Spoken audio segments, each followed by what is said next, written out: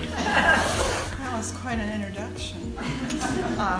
Make sure you use that micro so there's people out there. They got one of the oldest people they could find who was still mobile to come and do this. My cane is in the car, and I have a handicap parking stick. It belongs to my husband, but periodically I use it. Anyway, it is a joy to be here. I volunteered, well, Roger talked me into this sometime, I don't even know when that was. And I thought about it and I prayed about it. And I thought, well, that sounds like fun, because even though I was here for 31 years, there's a lot that I didn't know. Being a Delaware native, I have been reliving my childhood in all these crazy boxes of stuff that people saved for time capsules in no particular order, without any kind of references written on the pictures. And I've been working with Pat Wilson. She's going to speak a little bit later. She did a lot of jobs at Wilmington Christian, was the person who signed our checks, and has been a friend of mine, personal friend of mine for years. And we've had a wonderful time going through these boxes. We have had a few asthmatic attacks. So write this down. If you are saving stuff for your children and the next generation, put them in plastic boxes. This cardboard grow everything. So there have been times when we've had to use inhalers and a few things like that to get by. But I want to talk to you about some things that I learned about the school that I honestly did not know. And so we start with that slide, and we're looking at 75 years. It cracks me up that I am the Historical Society. I'm hoping that some of you will come along and say, hey, I'm old, I'd like to join that group too. But anyway, that's me. So we need our next slide. You know, I asked for a teenager to help me with this because I'm not good with technology. And I got an email from Brenda that said, there's a lovely teenager that's going to be helping you tonight. Here we go. We're going to start with the basics of how we got where we are. Wilmington Christian is just part of a long history of private schools, particularly in Newcastle County. The earliest one was started by Friends, by the Quaker Society, not at the location where Friends School is now, but that was founded in 1748. That is well before the Revolutionary War, so those Quakers have been around for quite a while. A Catholic school was later founded in 1893, and that, in case you're curious, is Ursuline. Again, not at the location where they are. The majority of private schools, however, were founded in the 1930s and the late 1930s. All but 3 of them were religious schools. Most were Catholic. And owned by the Roman Catholic Church, which dictated how they ran their school. Sorry, my voice is nervous for some reason. The remaining 3 schools were founded with private endowment, and I'm sure they're going to come to your mind if you're from Delaware, with private money from Wilmington's most affluent citizens. They were very selective about who attended their school. By 1989, it was estimated that 19,000 students attended non-public schools in Newcastle County. That was the equivalent to 1 out of every 4 enrolled in kindergarten through high school. And it was said to be the largest concentration of private schools in a metropolitan area outside of Boston. And that's from an article that appeared in Delaware Today in 1989. I was interviewed for that, and the writer said to me, what do you like about teaching at Wilmington Christian School? So I gave him a few answers. One of them, he said, well, what about the fact that it's Christian? I answered, I love it because I get to use my faith when I'm teaching English, and we can talk about human behavior and how God looks at things. When the article came out, well, that part didn't make it. What made it was that the man had had come into my classroom and said, what an orderly classroom she runs. So I made a magazine, but not for what I was hoping. Wilmington Christian School was the 10th private school founded in Wilmington. It was the first religious school that was not owned by a church or a specific denomination. And so if we have any claim to fame, and we have many, we are the first school where the parents owned the school, and they didn't want to be under any specific church dogma or doctrine. So we're going to do the next one, setting the stage for WCS. This is where my childhood came into play. First of all, if you're not from Delaware, if you're not a Delaware native, you don't understand that in Delaware, we take a big long road and we change the name every mile or so. So I live on one end of Veal Road, which then becomes Wilson, which then becomes Murphy, and then becomes 141. It gets very confusing. We have some of our history that is like that, and so there was some confusion. I love when the Lord is going to do something, He sets everything in motion.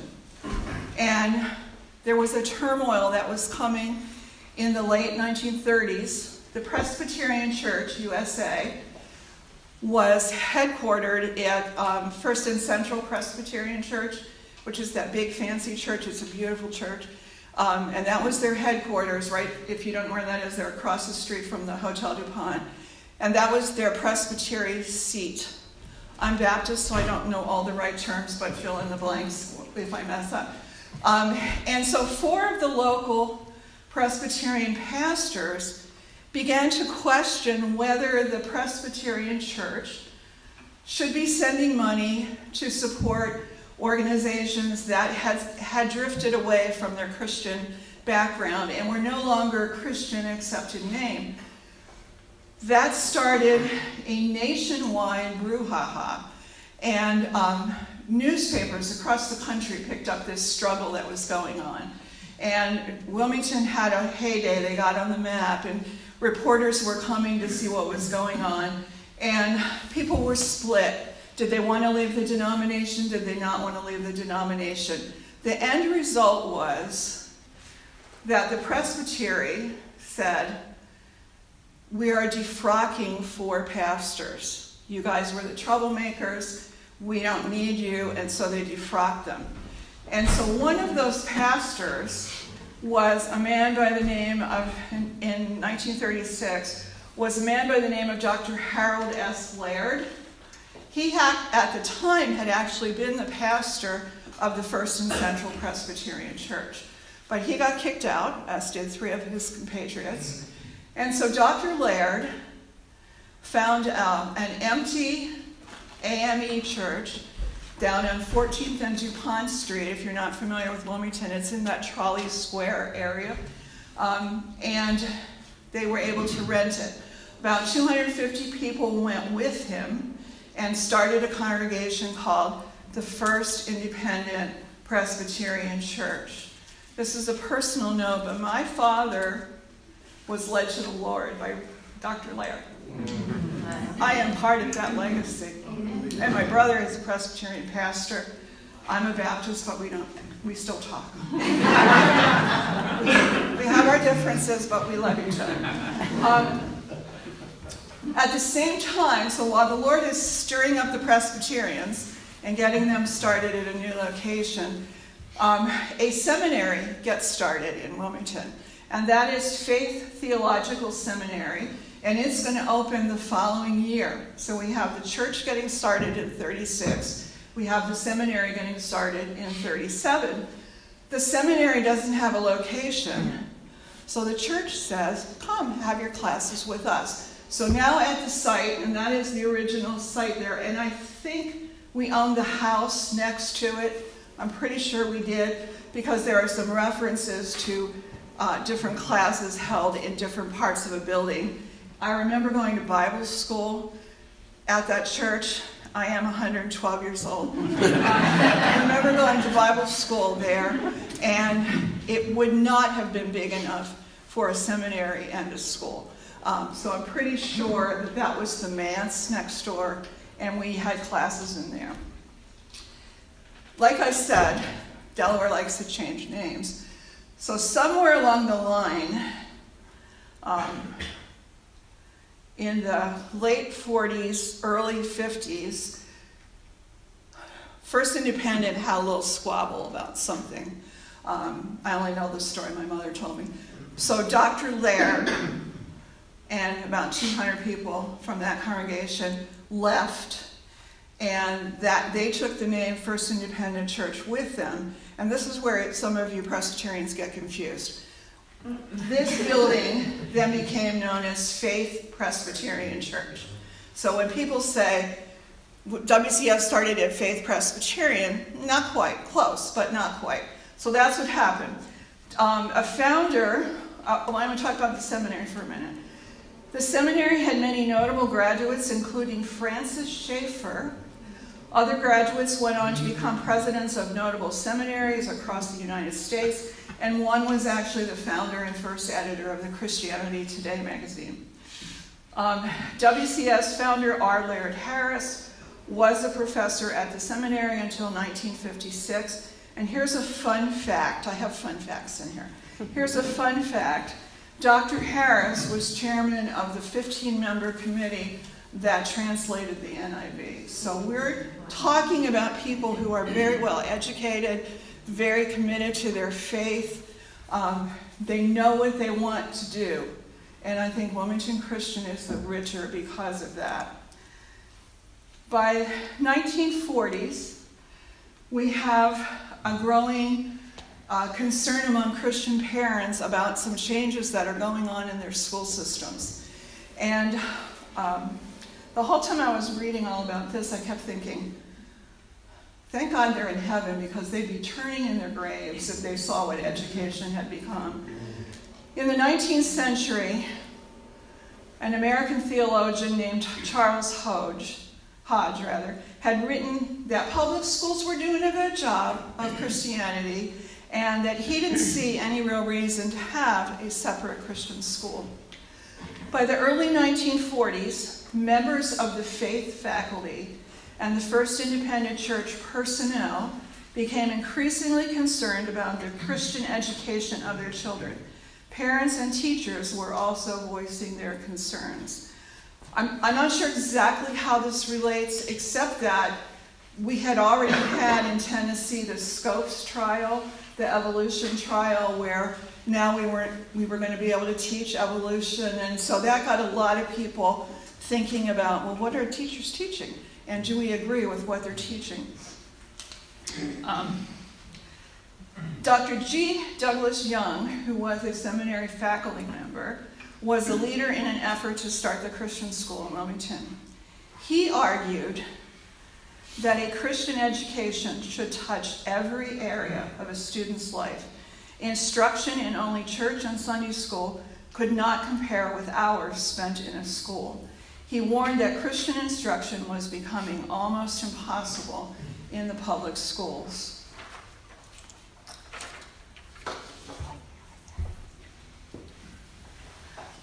As I've been digging through the boxes and reading board minutes, and by the way, your secrets are safe with me,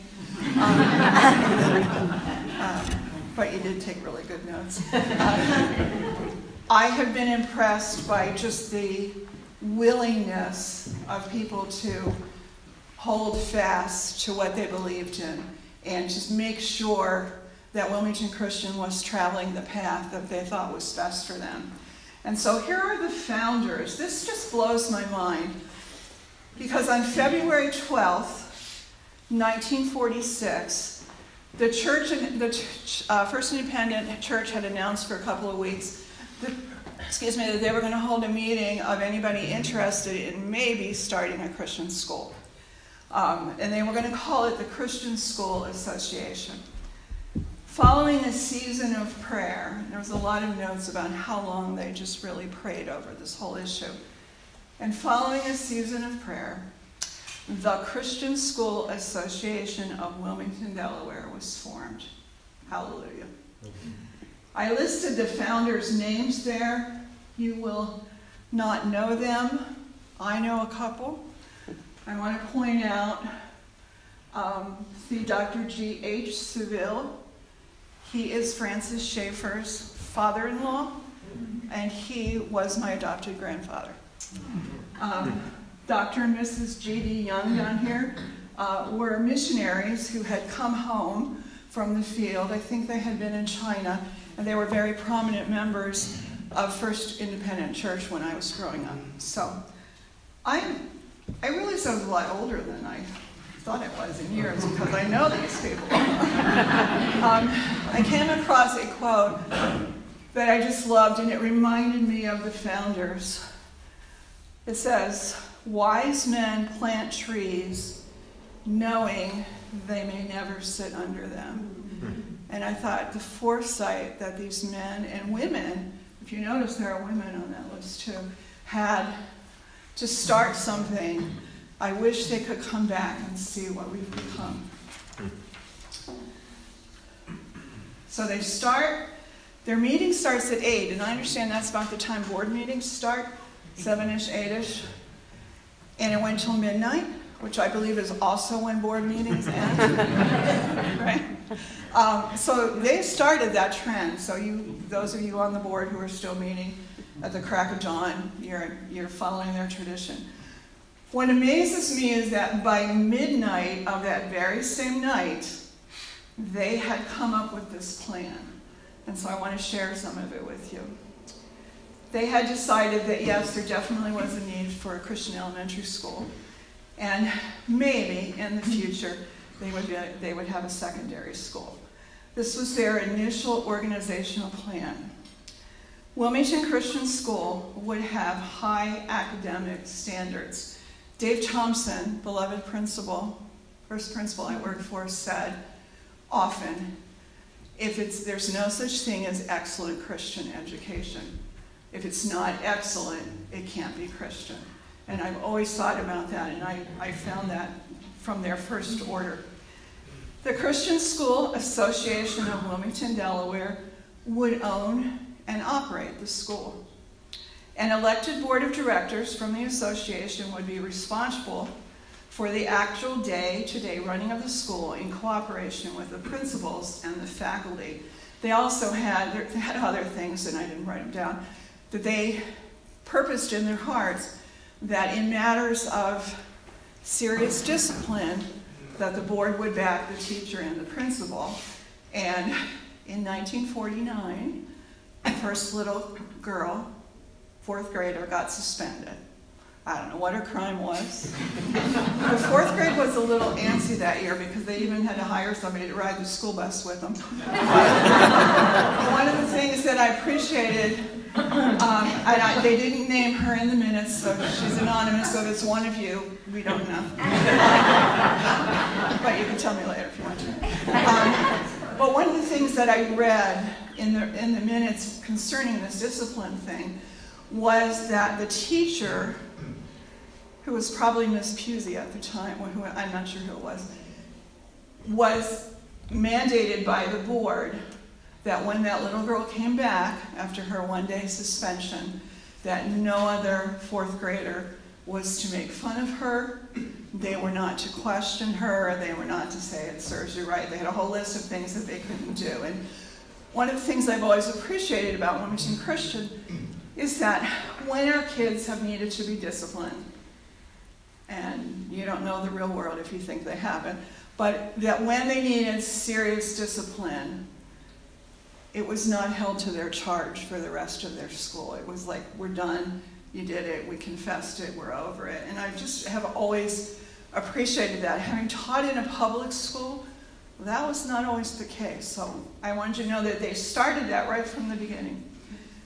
Association members, that would be all the parents and the board members, association members must be in agreement with the Westminster Confession of Faith and its catechisms. Everyone would need to sign a statement agreeing to that, and it was even written into anybody that got a contract, like a teacher, had to sign that they agreed with the Westminster Confession of Faith. When I was here, we always had devotions in the morning, faculty devotions, which were just wonderful times. But one day we noticed that it was only us Baptists who were bringing our Bibles, and the Presbyterians just strolled in and took a seat. And so one day somebody questioned them. It might have been me, I don't know. Somebody said, someone who shall remain nameless said, "How come you Presbyterians don't bring your Bibles?" To which they replied, "We don't need to, we have it memorized." There was a big discussion about whether or not to admit students whose parents were not Christian. And that was a very big debate. Some people of those founders wanted non-Christian kids to be able to come from non-Christian families with the idea of having it be evangelistic. And after a whole lot of discussion, they decided that at least initially, there would have to be one parent who could speak to faith in Jesus Christ. And that is a tradition that we have still carried on. And I think it has made our school richer. And voting privileges cost you money. Cost you $3 annual dues. And then you could vote. The first board of directors, I think we might have skipped, there we go, thank you. First board of directors, Dr. R. Laird Harris was the elected president. He was the keynote speaker at our 40th anniversary celebration, and it was just wonderful. I don't know if he's still living. I was trying to do math. He could be, but I'm not 100% sure. And Mr. Robert Bruce, and Mr. John Christie, and Mr. Robert Prince, Reverend John Sanderson, and Dr. G. Douglas Young. You'll remember he's the one that encouraged a Christian school to get started. I chose this picture of people rowing because if you're in a boat and you have an oar, you have to all be rowing in the same direction. And I just love the fact that even in these early years, they were all rowing in the same direction. We were rowing children into the kingdom. And that hasn't stopped. First faculty was Mildred Husey, and the second grade teacher was Sarah Dennison. In 1947, they added 2 more faculty members, Ann Krause and Lynn Gray Gordon. Ann Krause helped drive the school bus. She was a seminary student, as was Sarah Dennison, and both Ann Krause and Sarah Dennison went to the mission field. So 6 months, I got mixed up. 6 months after they have their meeting, they actually are ready to open the doors. I don't know this person, but I fell in love with this little tiny kid named Sonny Vandeveer. And he was a student in 1949, so he would have been in first grade then. This picture, not that picture. Can we go back to Sonny? This picture, the girl in the end with her arms around the swing, was my childhood friend named Joyce Wiley, whose parents had just gotten off the boat from Ireland, and I grew up with her. And if you look at the bottom picture, that's the early playground. And there are board minutes where they're so excited because somebody donated a volleyball.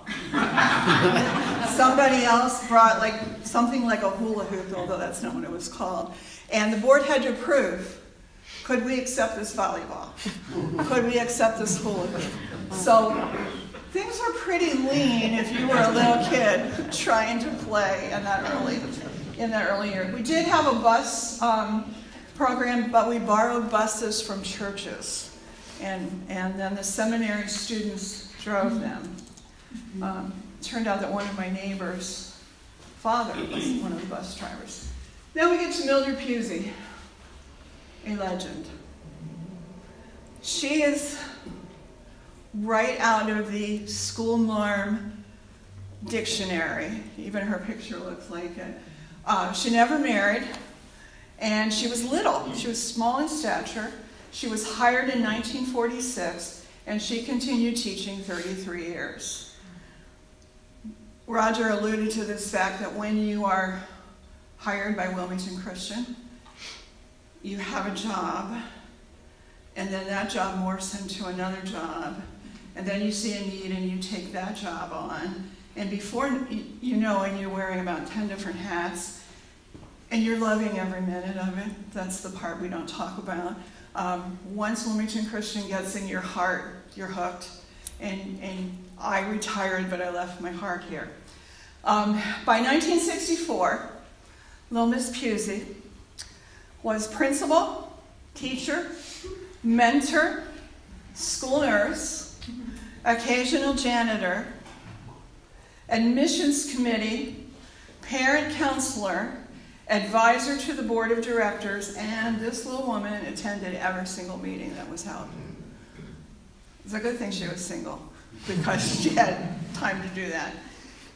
One of the interesting things that I found about her, and Pat Wilson knows this firsthand, money was so tight. When I look at the board minutes, there are years where they finish with $12 in the black. There are years when they finish totally in the red and somebody comes and helps them out. But in the summer, Miss Pusey would donate her actual salary, and she only started with about $1,800 was her first salary. But she would donate her salary to the teachers so that they could get paid in the summer. And so I'm sure when she got to heaven, there was a great big crown waiting for her.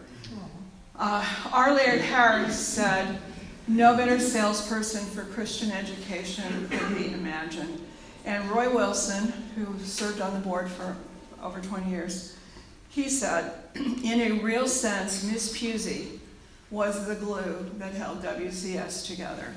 And when I first started here, she was long gone, but people who knew her kept saying, "Oh, I'm sorry you didn't get to know Miss Pusey. So when we get to heaven, we're going to have to look her up.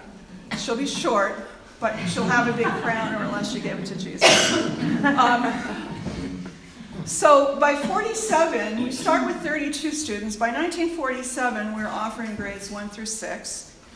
Transportation required the purchase of a bus, which would be driven by parents, seminary students, and this one teacher, Ann Krause, as I said. Scholarships were approved for members of First Independent Church whose parents could not afford it, and the first scholarship was given to Paul Truax.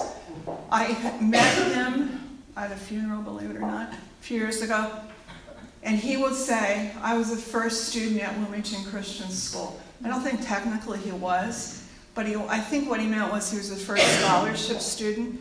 And Roger had the privilege of talking to him, and he was so excited. He loved Wilmington Christian School. I wanted to contact him, but unfortunately Jesus called him home, or fortunately for him, Jesus called him home, so he's not with us. But what a legacy he had. First scholarship. From 1962, we're on the next one. Or we're back to Sunny. Okay, now we're here. 1962 to 1968. You have to keep in mind that Wilmington Christian, almost from year 2, was always on the hunt for a location. I just completed a big study of Exodus, and not for the same reasons, but I see Wilmington Christian visually as just wandering from place to place. Who's big enough for us? Who will take us in? Where can we afford to go? So in 62, the Chambers Mansion became available in Bellefonte. It is still there today. It's on Brandywine Boulevard and Lower Avenue. It had been a private home. It was actually the home of Mr. Chambers, hence the name, who was a leading DuPonter, and he is responsible for changing DuPont Company from a gunpowder dynamite plant to the dyes that they became most famous for. And so this mansion was his. And the school was able to buy it. I'm not sure what they paid for it. I find some numbers that vary, but it's in the 20s or the $30,000. And again, they didn't have money for that, so they had to raise it. They start there with 132 students. And they're so big that they can only have grades 1 through 3 at the mansion, and 4 through 6 is at Faith Presbyterian Church, which by this time has relocated from downtown. Remember how I told you we had 2 names for that church? They had relocated to the property where they are now on Marsh Road in North Wilmington.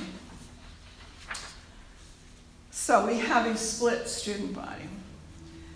Blessings and growing pains continue. In '67, we see the declining enrollment, just some things were going on, and we just didn't have enough students, so we eliminate 7th and 8th grade. In 1968, 4th, 5th, and 6th grades have to move over to Faith Presbyterian as well, because the furnace at the Chambers Mansion has broken, and there's no money to repair it.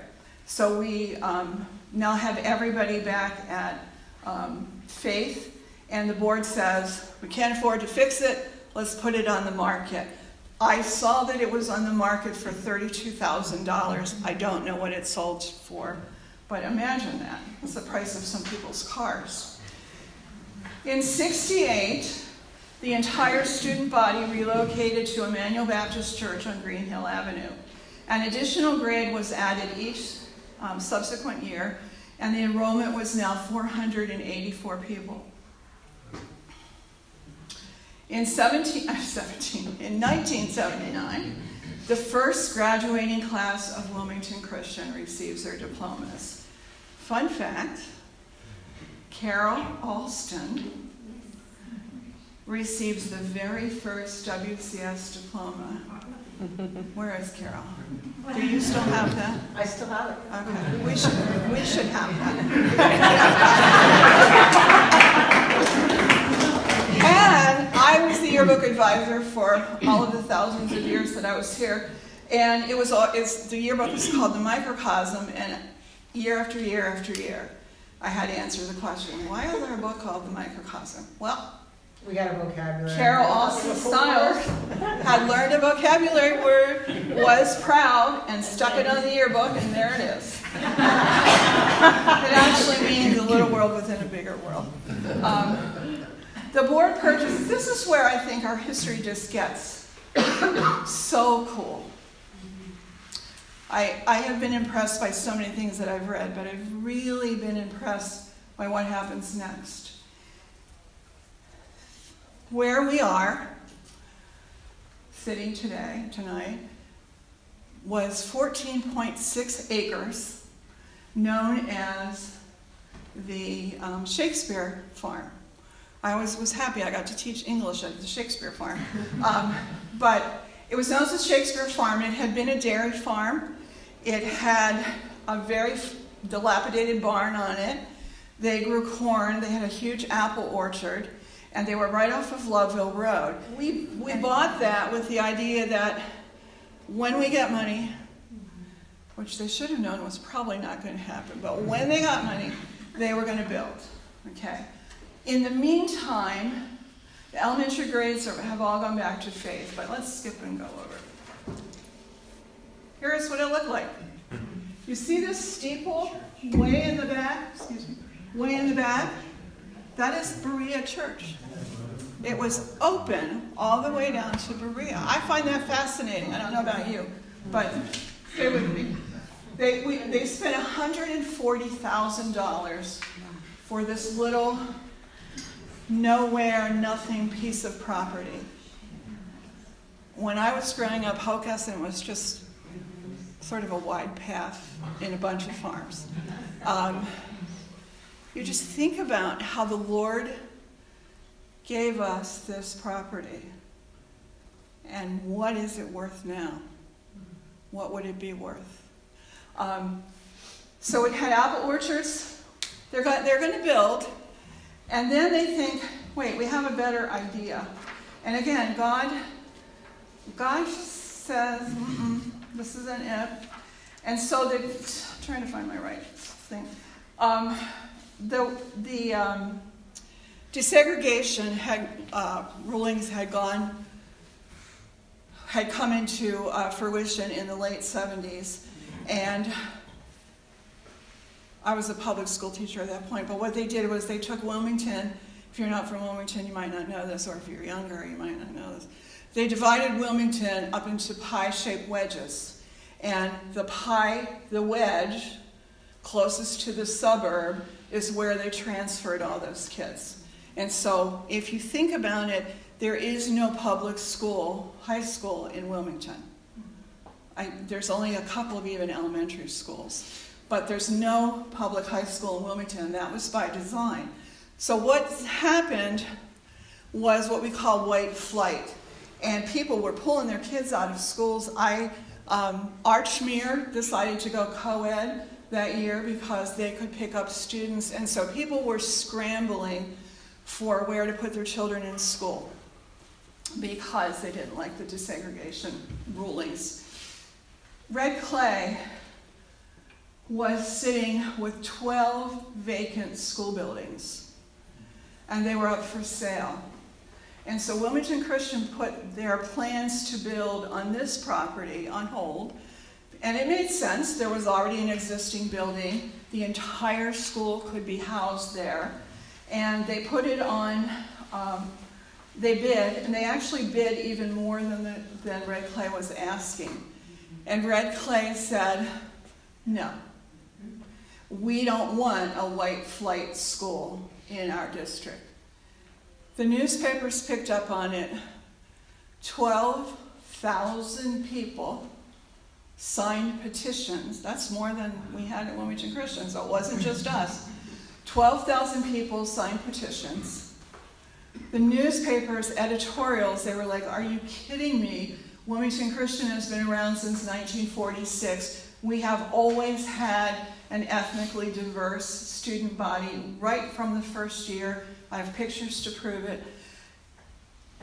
And there was this public outcry. And Red Clay said, no way.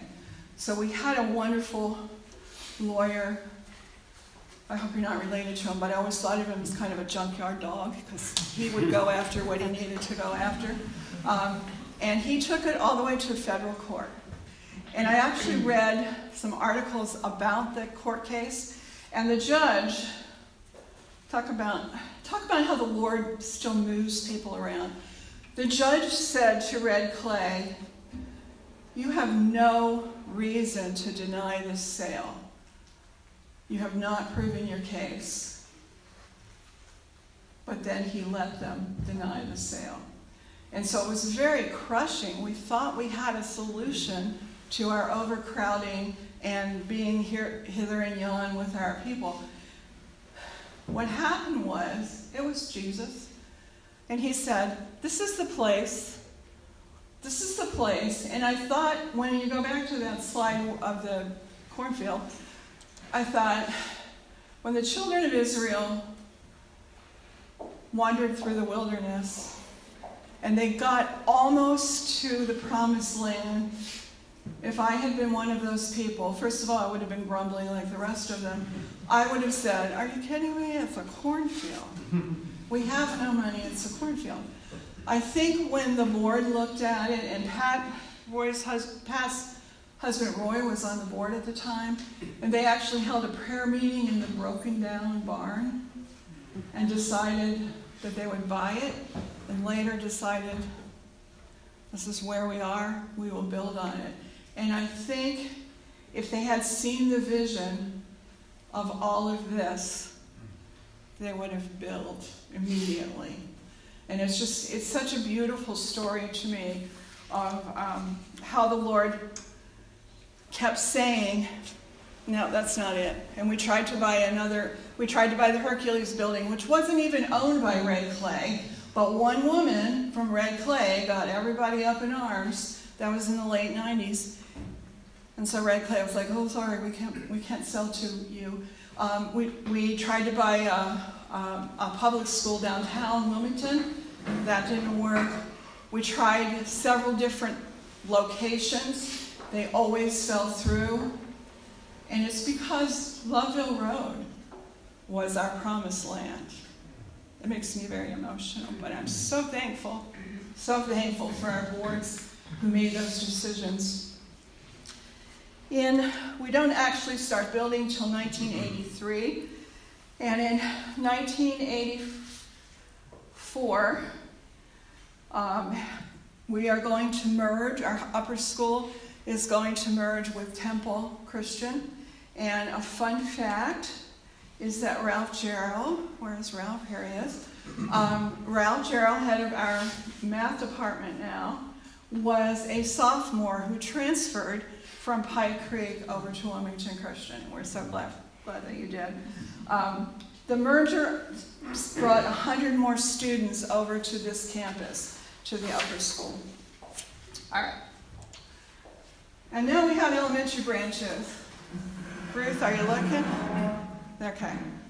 If you know Kate Jones, Kate Jones Davis, graduate of Wilmington Christian. This is her 6th grade.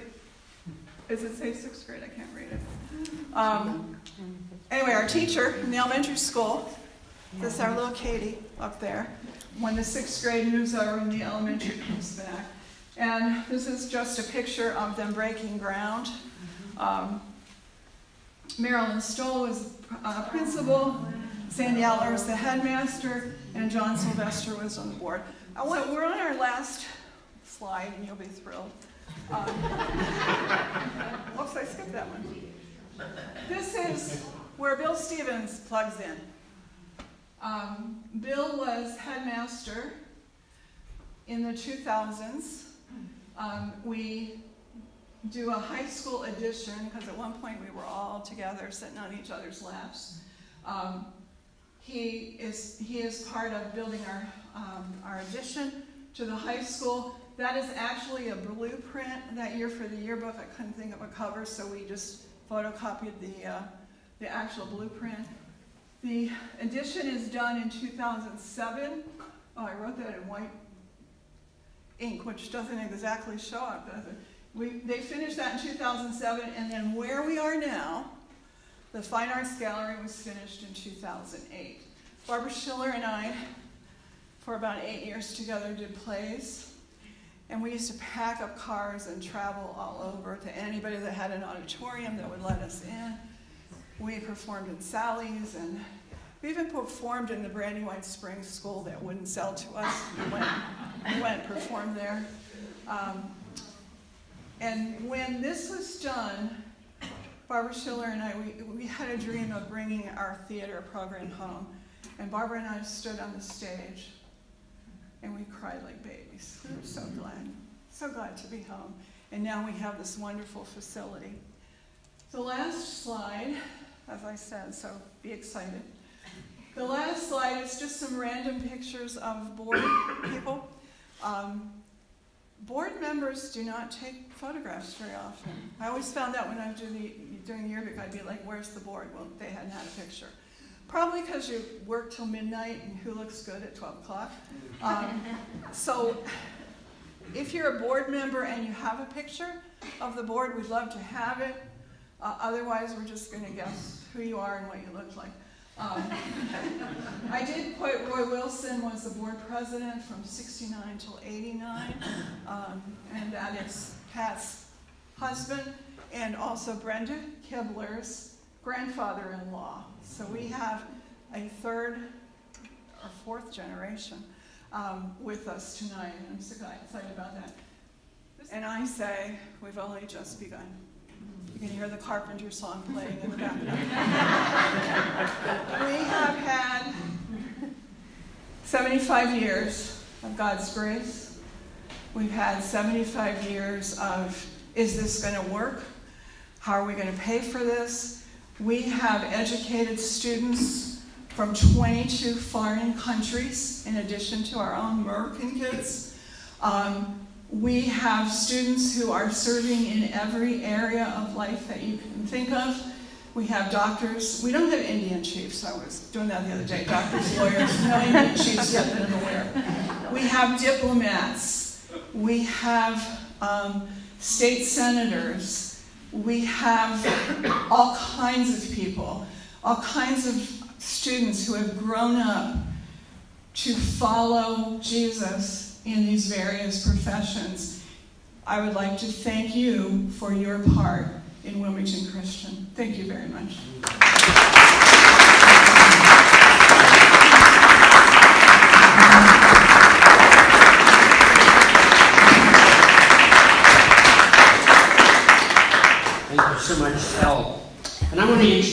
Pat Wilson, and Melanie is going to come and just ask her a couple questions from her long-term perspective on the school, but I have to really give a very thorough introduction here. Because in 1964, Pat and her husband Roy were driving down Brandywine Boulevard and just stopped out of curiosity because they saw a little sign that said Wilmington Christian School outside of the Chambers mansion that we saw. Well, they both decided right then and there to enroll their kids in the school. They both became volunteers. Their daughter Cindy attended through 8th grade and, of course, had to transfer to Mount Pleasant because we didn't have high school at that point. In May of 1966, and I can say before I was born, Pat became the school secretary. And she made a whopping, I hope I'm okay to say this, $1.35 an hour. But key is that she was authorized to sign checks all the way up to $25 without any board approval. Supervision. Roy offered to paint the Chambers mansion during the summer if the school would buy the paint. So that was kind of like one of the first matching gifts. I'll paint the building. In April of '66, Roy was appointed to the maintenance subcommittee. Sounds very important. But what that really means is he worked during the day at Sun Oil and then worked at WCS in the evening doing maintenance. So that's what it meant to be on the committee. In 1967, Pat asked the board for permission to form what she called the Mothers Club. The club raised money for additional school needs not in the budget. They bought a typewriter and a ditto machine. They compiled and sold family recipe cookbooks as well as many other fundraising events. And Pat became the first president of the Mothers Club. In 1969, besides the fact that I was born then, Roy Wilson elected as to the board of directors and served for 20 years both as member and president. In 1980, Roy and Pat's son Kenneth graduated from WCS. In 1989, their son David died in a tragic accident in 8th grade. Pat joined William Carey in the business office sometime in the late 70s or 80s. And did we get that date for sure? What time you started in the... We don't know. Just pick a number. Right. And she stayed in that position until she retired in the year 2000, just as Bill was coming. Pat's grandchildren, David and Chrissy Kibler, attended WCS. Pat's great-grandchildren are current students, Eva and Memphis Kibler. And Pat's granddaughter-in-law, Brenda, is a current employee at the school. So Brenda is actually following a legacy that started in 1964. That's pretty amazing. So 4 generations of the Wilson family have attended and served here at WCS. So we just thought it would be fun to have Mel just ask Pat a couple of questions. So come on up here, and Mel is going to ask her a few questions here so we can get to know a little bit more firsthand what it was like back then.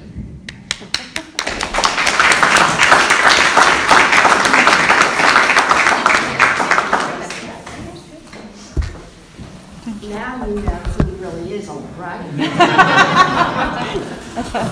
I have to first say, it is such an honor to be here speaking with you in person, because it's been like the legend and folklore. When I first got here and they first told me I had to write checks, I go through filing cabinets and papers and Pat Wilson, the names on the documents we had to get for, bank things, and it was always Pat Wilson. I think to myself, who is this Pat Wilson? Like, Pat Wilson holds the keys to the history. All of those dusty documents in the filing cabinet upstairs, your name is all over. So as we go through the filing cabinets and all the documents, to finally put a face to that name and be able to meet you over the last couple of months has just been a tremendous blessing. But Well, this is the funny part. My name is actually Naomi. And that's the way the checks were signed. Yeah. Right, don't tell me that. It's probably not legal. But my first question for you is why? So you made the choice as you're driving down the road, lots of different options for schooling for your kids in this area. Driving down the road and you see that sign kind of back behind the bushes. Why? And not only did you send your kids here, but after having other responsibilities, your husband having a full-time job, the painting, the pouring in the sweat equity on the weekends, after hours, and then I just can't imagine all of the work after, you're getting the kids to bed and homework. But why sending the kids here, and then why did you just feel so led to pour your life into this school? Well, I think in the very beginning, we came by Lord Avenue and saw this little gray sign, red and gray sign that said Wilmington Christian School. We said, what's that? We had no idea what Christian education was. But our daughter was getting ready and had already been enrolled in Claymont for school, and we went in. We said, let's go in, see what it is. And we met our dear Miss Pusey, precious lady, and we enrolled Cindy right then and there. She convinced us what Christian education was all about. And when we got involved in Wilmington Christian School, I think a willing heart, the Lord had sent us there, it wasn't by accident, a willing heart to do what He wanted us to do. And so as the years went on, we did what the Lord had need of here, whatever He wanted, whatever there was to do, we just did it. And but it's worth it. Christian education is worth it. I'm so glad the Lord led us to this school to be involved in it. And that's why it was a lot of sweat, it was a lot of tears. But God is the one who had us at this place at this time and moved along. And as I was thinking when Elle was talking about the rowing, all of the parents were involved. It was our school. We kept it clean. We kept everything going. And so the Lord has just really made it a blessing to me. And even to see this, I've even had to have somebody to lead me around here because I can even by myself. And it's also different. But God has been so faithful.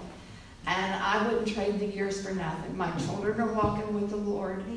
That is a blessing to me. And that's the most important thing that will ever happen in your life. So that's why I love Wilmington Christian.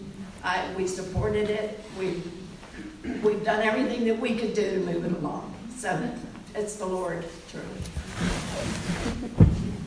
So what does it mean to you? Did you ever think you're painting the building, you're acting as janitor, cleaning up the hallways, did you ever think you'd be here 75 years later? And then what does that mean to you? That we're here today after you enroll your young children, you're doing all kinds of things on a volunteer basis, leading the moms group, and then you're employed here. What does it mean to you that we're still here after 75 years? I see the Lord's faithfulness.